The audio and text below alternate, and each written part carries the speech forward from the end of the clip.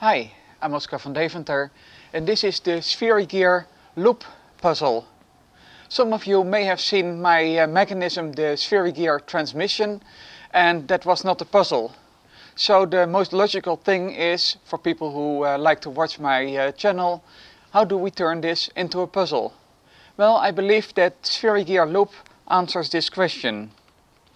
What you see here is a thing with 8 Spherigears. Those are the yellow balls at the inside. I'll show you that like this. I hope you can have a look at the inside. You see all these Spherigears meshing with each other.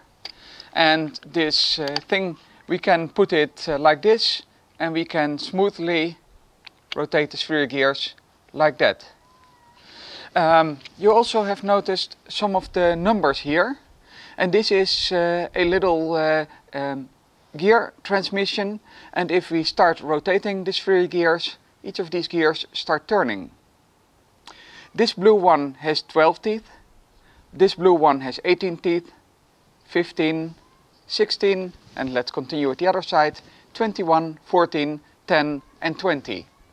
And for you, those of you who know mathematics, each neighbor is not mutually prime. So this is a puzzle because you have to align the black dots.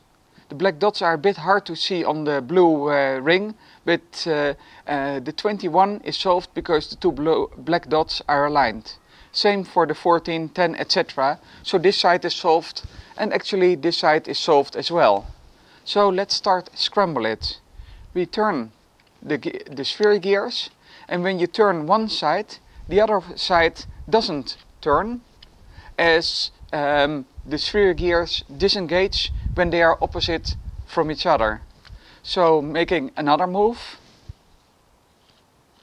and we are here like this, and doing yet another move, turning, and now everything is thoroughly scrambled, and you have to do a lot of calculation and turning to get each of the black dots back to its original position. So finally we have a puzzle. My question to you is about the mathematical term that I used. I was talking about numbers that are mutually prime or not mutually prime. What does that mean? Thank you for watching.